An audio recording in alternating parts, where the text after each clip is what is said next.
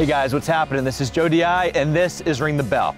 Now as you can see, I'm holding the bucket from the bottom in the front, but we had a question from Haley who said, my arms are short and I can't hold the bucket that way, especially when I'm really struggling and going uphill.